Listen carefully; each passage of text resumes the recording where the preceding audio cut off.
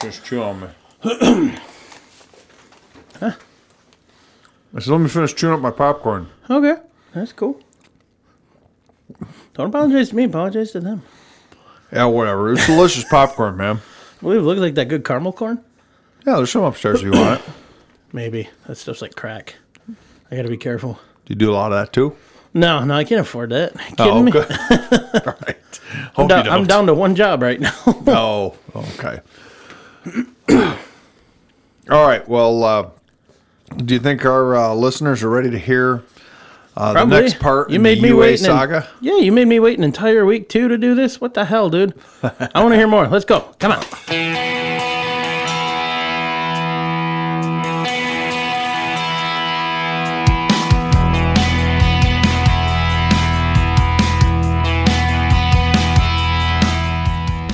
It's time to hit the trail, lock in those hubs, and throw it into low range.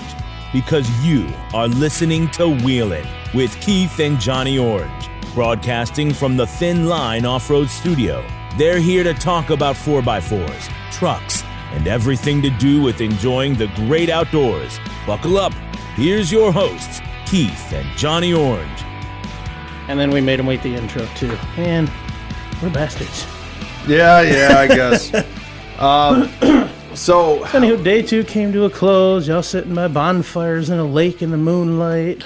We were. It was very beautiful. And, so like I said, we were, if you're listening to this or if you've already listened to the other episode, kind of a little recap there. We had finished up at Carruthers Lake. I believe it was a man-made lake. We were up there in the Rockies, or the Rocky Range area. We're in Montana. And we had ended up having to go to a different camping area, but it turned out to be quite beautiful because a movie was being filmed, a horror movie. Well, we go to leave in the morning, and I didn't see this, but apparently a number of the other people did. The movie people decided to play a prank on us. Or I love it. If they didn't play a prank on us, then somewhere up there was someone who got killed because apparently there was a lady laying there face down next to the trail with a knife in her back. And so we're hoping that had something to do with the movie. If not, and there's a body up in Carruthers Lake, I can tell you none of the people on UA know anything about it. So it was... okay, then. Yeah, it was a little... But I didn't see it. I heard about it after on.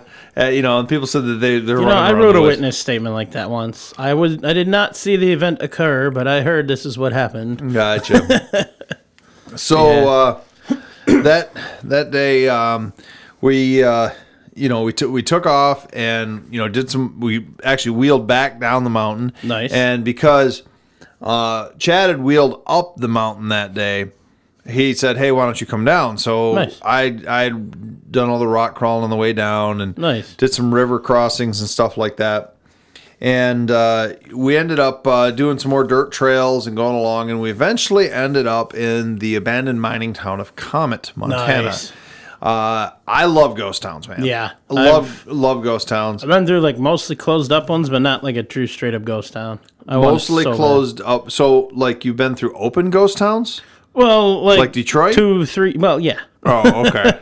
Similar in comparison. A couple of buildings open, like one in every block. There's one storefront still, but everything else is closed up, kind of thing. Gotcha. Other than it's like truly abandoned. Oh, this one is not only abandoned, but it is for sale. I did not check the price, but you could buy the entire town. Really? Yeah, it's for sale. Yeah, Comet, Montana. And they had all sorts of buildings and an old mill and a mine and all sorts of stuff that was nice. Houses. It was just super cool. So we ended up wandering around in Comet for the better part of maybe an hour or so and taking a bunch of pictures and just kind of exploring. Now, because it is private property, we did not enter any of the buildings. We just kind of walked around and we'd look through the windows and stuff like that, which I'm hoping we had permission to do. Nobody seemed to mind.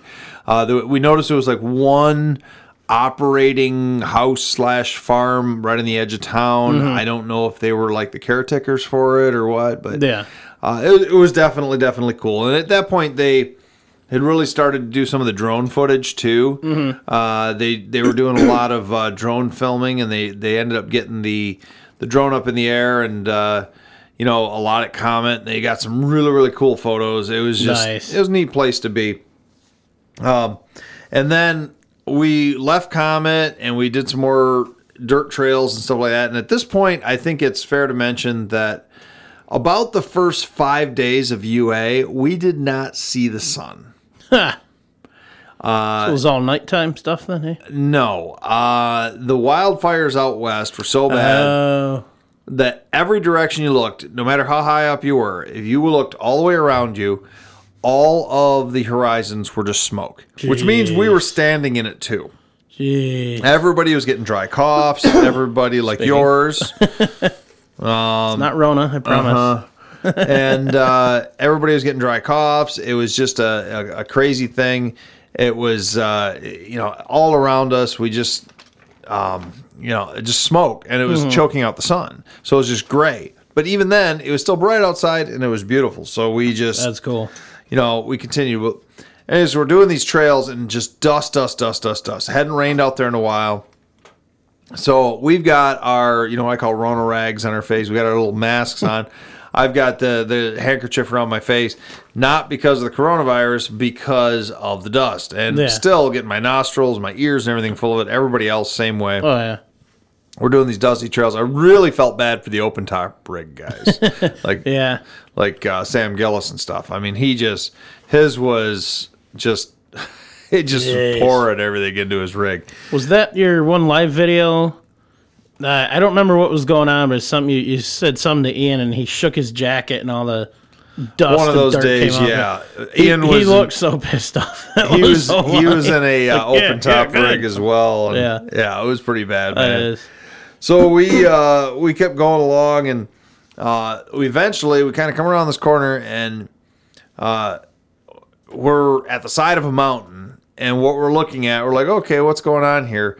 There's this old abandoned, I'm going to say late 1800s, maybe early 1900s, steam train tunnel. Cool. Now, originally, this tunnel was called, I guess, Wicks Tunnel, but they call it the Boulder Tunnel now, or maybe vice versa. But in any case, it's owned both sides. It's a mile long.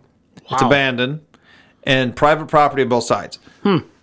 Motor Trend was able to get a permission for us to go through the tunnel. Cool. With the rigs. Now, the water had flooded in this tunnel. Yeah. So it was as deep as 2 feet in some spots. Wow. And on top of that, and there's no lights in there. Yeah. On top of that, some of the railroad ties were broken around, floating, nails. Pretty crazy. And just pitch dark. Yeah. So we got to wheel through the tunnel for a mile underground. That is awesome. Get to the other side, and you could hear all the mufflers, the echo through there. Yeah. We get through, get to the other side, and they're like, hey, everybody, you enjoy that? We're like, yeah. It's like, all right, you can do one more time because we got to head back out that way. So nice. We turned around, and we ended up going back out. That and that awesome. time, Chad and I swapped driving duties, and nice. I took the top off the front of the Jeep, the two T-tops they have in the front of them now, and stood up a couple times, tried to take some pictures. Nice. Pretty hard to get pictures in a dark tunnel. Yeah, I would agree with that. But that was honestly one of my favorite things on the entire trip. That sounds awesome. It was so cool going through that tunnel. I posted video and pictures to my personal Facebook page, Keith Kodett, Keith Kodet. They're public albums, UA 2020. Nice. You can go ahead and, any listeners, you want to go in there and check it out. You can share it, like it, whatever you'd like. I also put some of it on the Wheeling page. But, go ahead and check it out. It was super, super cool time. I am no photographer, but I did my best. A lot of photos, a lot of videos in there.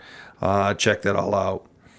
But, so after that, we, if memory serves me correct, we kind of did a high elevation, kind of like dirt road going up along the ridges of mountains. And a lot of times we were above the power lines. Nice. And so much dust in the air that Chad and I, we only had intermittent radio service. The radio didn't work in the Jeep, but we had a Bluetooth speaker and our phones, so as long as we had signal. Well, we ended up taking and playing like the soundtrack to the old movie Twister. Because it seemed like that. We had this just line of awesome vehicles and vans and everything going along and just dust up in the air. That is awesome. Yeah, it was something else. So we're going along playing, Humans Being by Van Halen and, doing 30, 40 minutes of just dusty roads. And nice. It was pretty crazy. And so, that was the rest of our day until we got to where we were supposed to camp for the night. And I don't know what campground it was, but we were supposed to pull into this campground. So we get down this road. We're in Montana, rural Montana, middle of absolutely nowhere. Most of UA was in Montana. Yeah. Now we can tell people that. Of course, you couldn't tell people we were there. The pictures I posted there, they said we could post pictures daily and things, but they just didn't want us to give away locations until after we had left an area. Yeah, naturally. So, we're going along and we're up there in Montana, and we're just having a good old time. But so we go down this road, and the smoke was getting pretty bad where we were going. And we pull up, and there's a Forest Service truck parked across the road. And Christian and Trent, they get out of their rigs. They're up in the front, and I think it was Christian Hazel, like, "Hey, what's going on, man?" And the guy's like, "Well, the campground that you want to go to is on fire, so you're not going to stay there." So once again, Onyx Off-Road to the rescue. They looked at the map, local kind of camping areas. Rescue on this one is going to be loosely based because my least favorite campsite of the trip. So they finally find the spot. It's kind of in a gully between two mountains. Get down in there. It's super, super cold. Yeah. Little stream going through there, but it's a cow pasture. Ooh. And everywhere we went, by the way, in Montana, there was cows. Up in the mountains, cows. Down in the valleys, cows. Side of the mountains, cows. Well, a bunch of them been down in there, and you could not move 4 feet without hitting a cow patty. Oh. Now, most of them were dried, so you could like kick them out of the way. Yep. But still nasty. it is what it is. Yeah. So we end up putting up the tents, and we couldn't make fires there either. They didn't because of the fires going on in the air. Oh yeah. No, we did the first night, but we couldn't that night. Yeah. So we're like, all right, so everybody just kind of like eats Cliff bars and granola bars and whatever junk they had. A couple people had like little camp stoves they had on the back of their tailgates. And so everybody went to bed pretty quickly.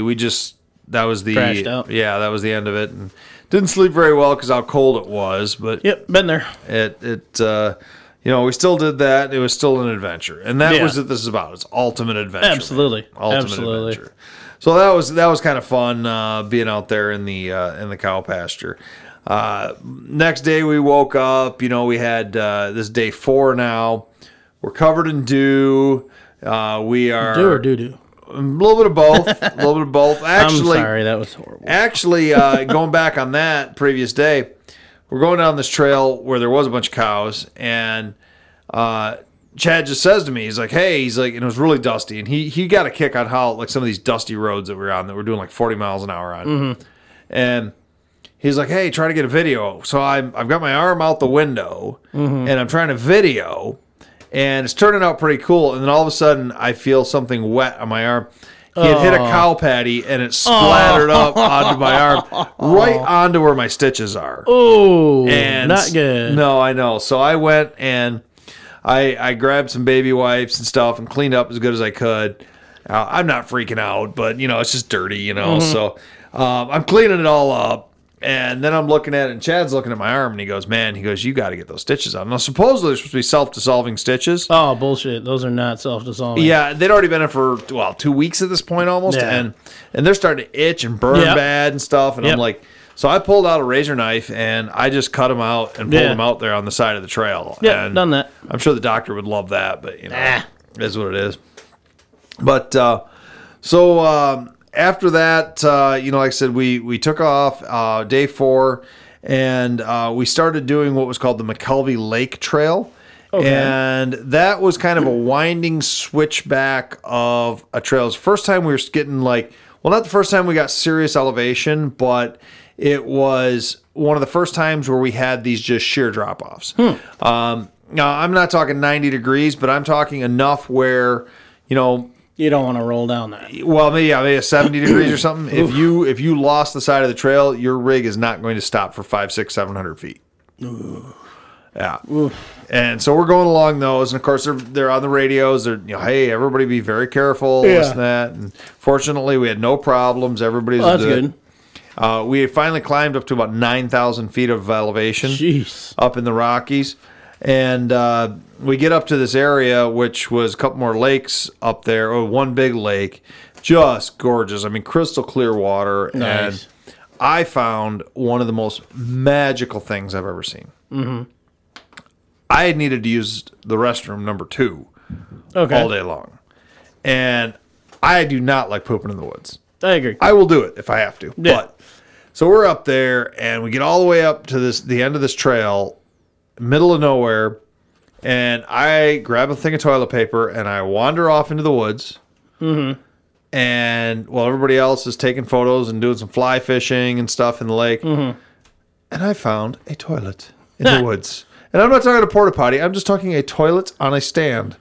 That in the is woods. awesome. And I'm like, this is the most majestic toilet I've ever used in my life. But I'm sitting on this thing, and and I'm doing my business, and I keep hearing, Uh-oh. and I'm like, and I look up. Well, the drone, he keeps doing flybys of like the kind of field area I'm in, and I'm just like, hey. So I'm hoping I don't end up on TV on the can because I want to see that. Why? Is it just this beautiful, majestic set of woods and then a dude on a crapper? Well, I'm hoping that they at least catch it. Like, they don't go and do like these panning shots and no one notices that like off in the corner, like there's a little blip and That's there's what a I'm dude. hoping for. That's for sure. So, that was that's awesome. that was pretty wild. Was it like mounted to like a tank and everything, or was this just some randomly placed toilet in the woods? It was just a randomly placed toilet on a plywood box. So it was like, quote unquote, plumbed then. Yeah, I guess so. That's awesome. That is awesome. And then, I go down and I show Chad, I'm all like secretive about it. I'm like, hey man, look what I found. And, I'm showing him my camera, because I took a picture of the toilet. Yeah. And all of a sudden I hear somebody yell, oh my God, there's a toilet up here. And then of course we had 2 women on the trip, mostly men, but 2 women. And they just ran up there and everybody's like, I was like, oh man, my secret. Damn. But, that was pretty wild being up there and seeing all that. And then, I'm looking at my notes here, and I may have misspoken before. That might have been the day that the horror movie people were, but it doesn't matter. It all runs together. I'm telling you parts of the trip. But when we were up there on the McKelvey Lake Trail, some people saw a moose. I did not see it. I've seen moose in the wild. I have not yet seen one of them. They're pretty massive critters, but that was pretty cool. Yeah. And it was something else, And then we continued to wheel, and we eventually found this we came back to this kind of rocky field where earlier in the day we had dropped our gear because we knew we were going to camp there. Yeah. And so we came back there, and there was these cool rock outcroppings and stuff, and we ended up setting up camp, and they had this big, beautiful fire pit thing, and so we ended up, a bunch of people found wood, and we threw wood in, and most of us stayed up most hours of the night. I mean, I was probably out there 1, 2, 3 in the morning with everybody else. Nice.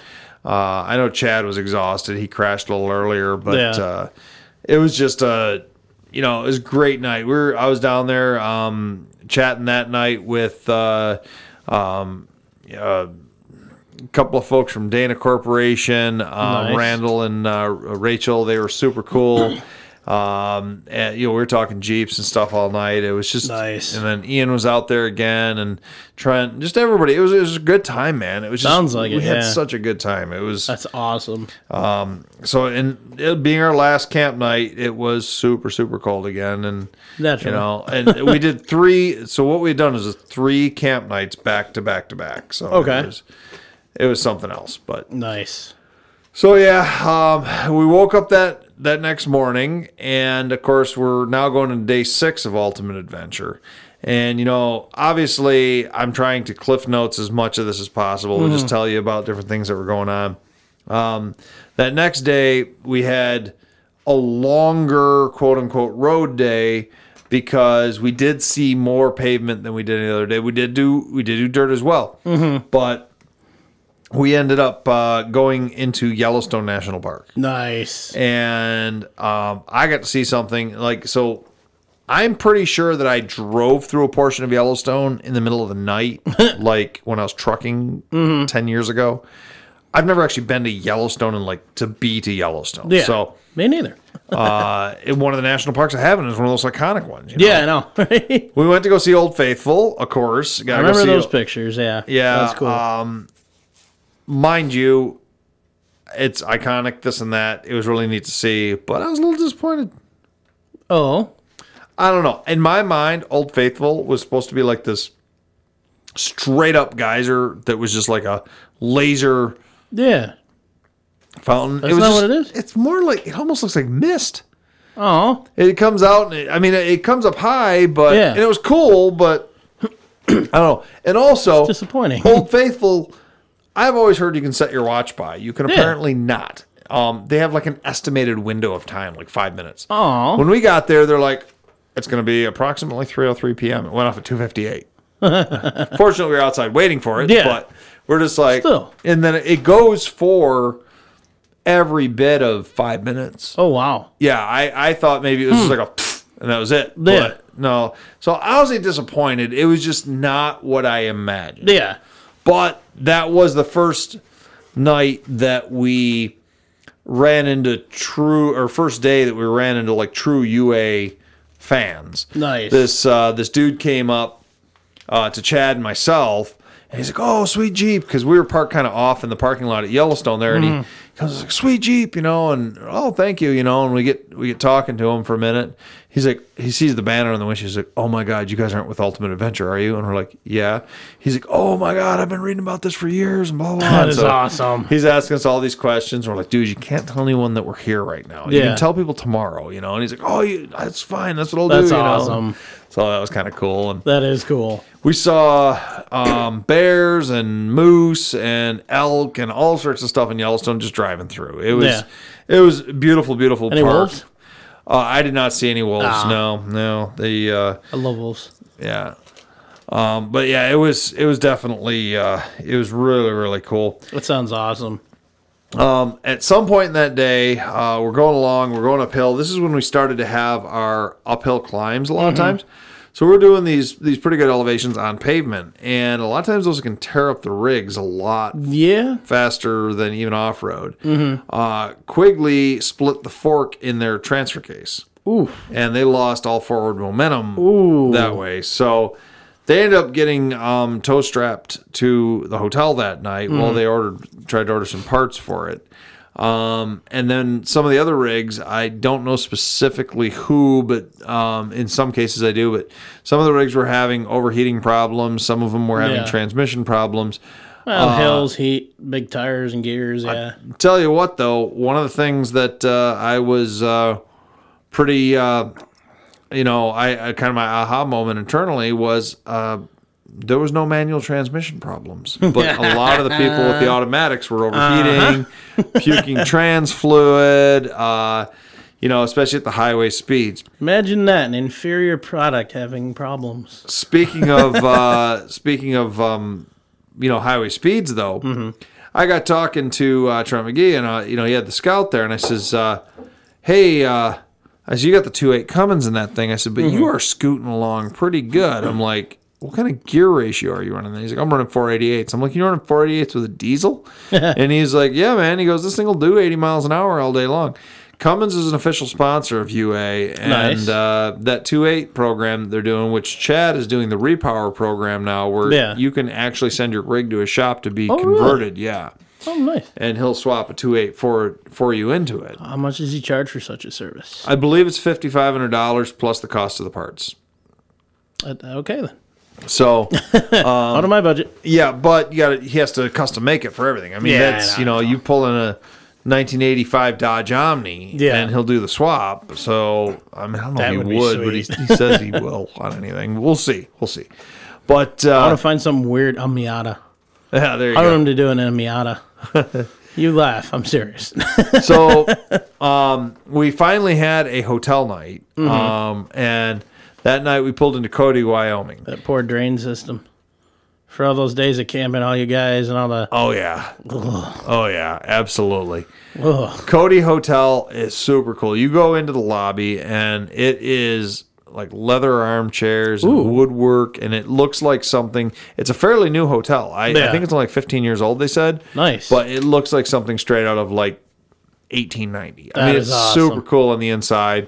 I mean, not that old. I mean, it's not like wood floors or anything, but it's very tastefully done, old school. Nice. If you're traveling through Wyoming and you want the kind of the Wyoming experience, I'd recommend that Cody Hotel. It was pretty pricey from what I understand. Chad had picked up all the hotels, which was super cool of him. Yeah. But it was just a neat place to stay. That's awesome. Real comfortable, real nice place. But that was the first night in a hotel parking lot where we really had a thrash fest. I mean, people that had broken everything the last couple of days. The tools came out, the beers came out. People were under all the rigs working on them.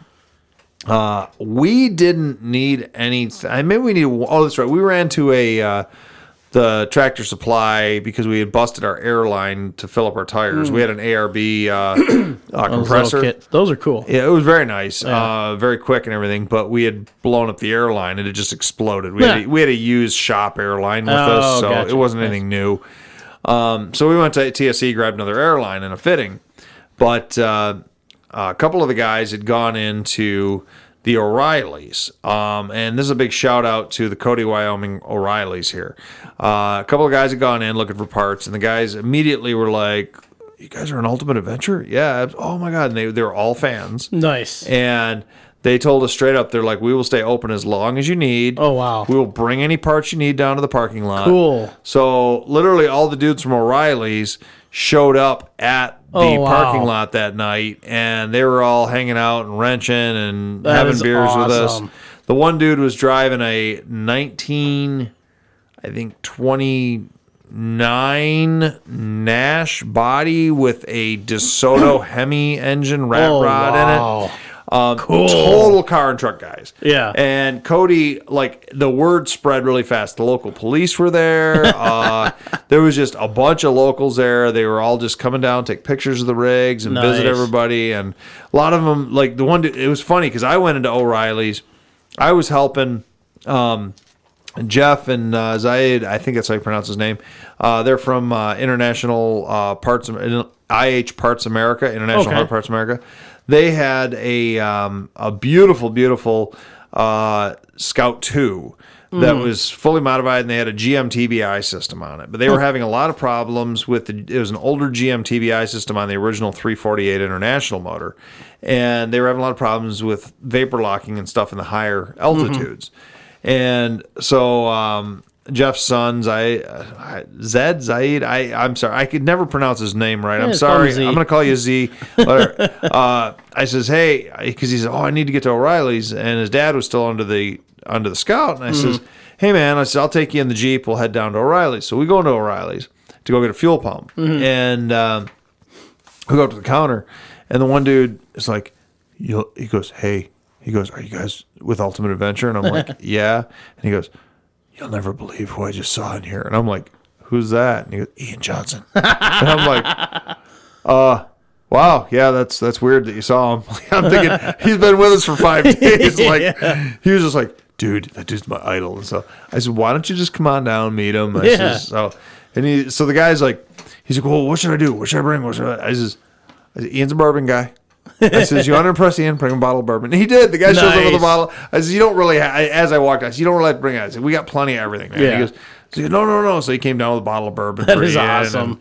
And a case of beer, and we hung out. And I think Warren that night bought a bunch of pizzas as well for the whole group and local pizzerias. I don't know what pizzeria it was, but they had like a chicken Alfredo pizza. It was super good. Love that stuff. Yeah, it was really, really good. Nice. But we hung out there in Cody for the night. We were out there in that parking lot for a long, long time, wrenching on rigs and getting stuff fixed. And it was just, getting transmissions refilled, automatics that had overheated, and should have just fixed it right from the beginning. Yeah, manual swap. Yep. Well, it was funny. These other guys, and I don't recall their name. So many people trying to recall everybody's names at the same time. But there's two guys that had a first gen Suzuki Sidekick, which is like the Geo Tracker. Mm-hmm. And they had it on 1-ton axles. Oh, and it was painted like 1990s lowrider theme, so it was a multicolor all over the place. And those guys really like fell into it too. They ended up wearing like bright colored glasses and stuff. They just like did the whole 90s thing. That's awesome. Well, that is so awesome though. And man, I'm just drawing a blank right now. I know the one guy owns a shop that I've heard of, and they do custom work and stuff, but beautiful stuff. Yeah. Anyways, he's like, yeah, and he had a 4.3 V6 and an automatic in it. Mm-hmm. And he was talking about us all weekend about figuring out some sort of quick draw adapter to go to a manual because he wants to put a real short manual because it's a short wheelbase vehicle. Yeah. He's like, well, what are my options? So we laid out some options, but I think he's probably going to be doing something awesome. On that. But so one fix, right?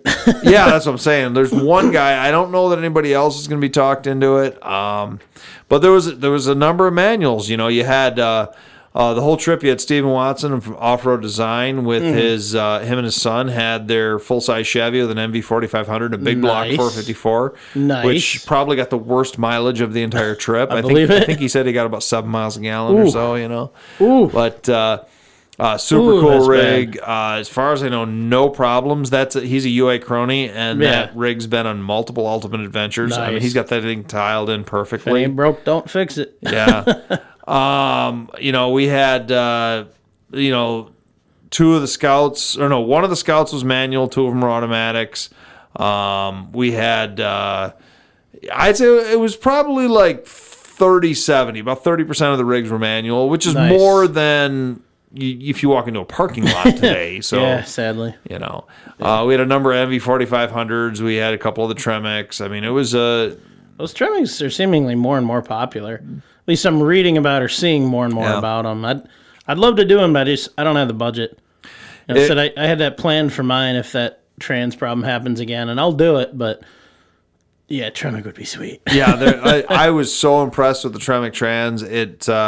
And shout out there to Silver Sport Transmissions, who supplied Chad with the 4050, and I think it was one of the, not the first, but one of the first ones installed as an aftermarket application in the U.S. Nice. It was right when they started that program, bringing them in, and Chad developed the bell housings for them. And I'll tell you what, at first I was ragging on Chad because I'm like, man, you're pulling out a 6-speed to put a 5-speed in. This seems counterproductive there. Mm-hmm. But that 5-speed was perfect in that thing. Nice. The only complaint we had for the entire layout of that Jeep was the lack of power of the 3.6. Even with 538 gears, overdrive was only useful on flat pavement, maybe downhill.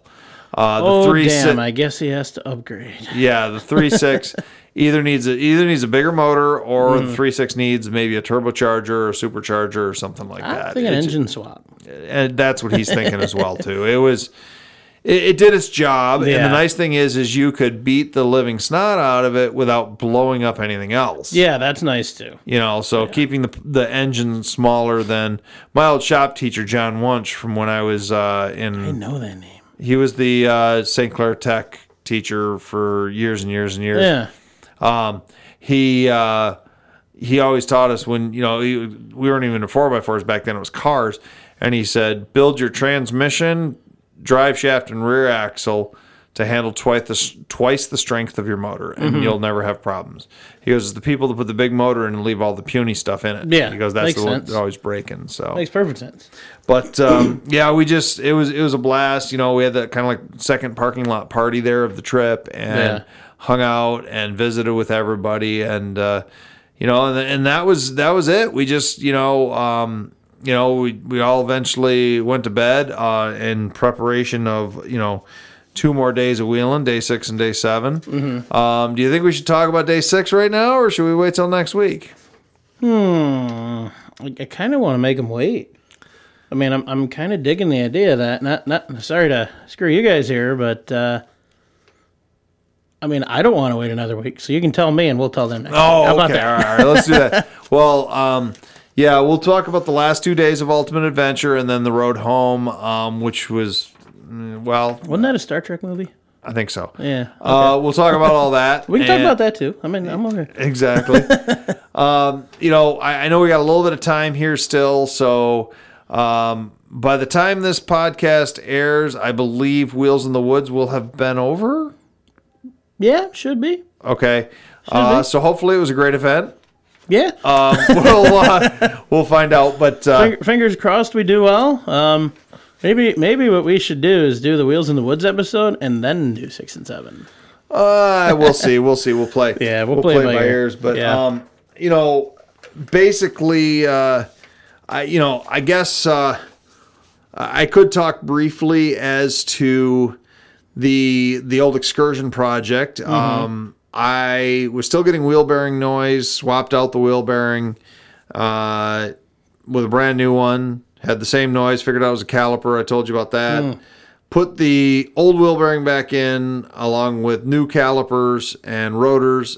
Cured the problem until today, but it managed to make it all the way to Montana and back. Nice. With only... The only thing is when I was at Chad's shop before I left, I knew I was low on oil. Mm-hmm. So I went into his shop and I said, hey, where's some oil? And he goes, oh, there's a whole bunch on the shelf over there. And I grabbed a gallon and I dumped a gallon in it, not realizing I dumped a gallon of full synthetic in it. Now, synthetic oil is thinner than regular oil, and I've got pretty good oil leaks on the top, so I got to smell an oil burn the entire way to Montana. Yeah, that happens. Windows down, and I'm just like, oh, I put synthetic in this thing. But yeah, the excursion made it there just fine. I was pretty stoked about that. And, as for the museum, we are probably going to open back to the public come... after Wheels in the Woods here, because in Michigan, most of the restrictions are being lifted as of October 9th. Yay. So we should be able to kind of open back to some full capacity stuff. But normalness. You got anything else quickly you want to talk about, John? Not quickly. I'll save all my Pegasus updates for another episode because that's still in progress. So, all right. You can throw them on 4x4 Talk in the meantime. I done messed up a little bit. Yeah. You know. I know. They'll know next episode. All right. Well, John, why don't you let everybody know where to find us and stuff? Well, Keith's address, he's on River Road in a local town around here. I'm out in Memphis. No, it's in a different country. Right. The eastern side of it. Yeah. All right. As always, a huge thank you to Mr. Andrew, our producer. Without him, none of this would be possible. So thank you for the awesome work you do for us, sir, and making us actually sound, decent. I don't know how you do it, but it's got to be a challenge. If you do want to hear any more or follow any more of our kind of behind-the-scenes stuff, make sure to check us out on Patreon. I was at patreon.com/wheelinradio. Access those $2 a month. You'd hear some bonus stuff. We are still updating all of that, so there's some back stuff right now, new stuff coming soon, of course. Don't forget to follow along with us on Facebook and 4x4 Talk, our page there. A couple quick questions to get you on. Post back and forth, any questions you want to ask, contribute, or participate in anything. Anything you want to hear, let us know. I think that's everything I got. So with that, thanks for listening, and have a good one, everybody.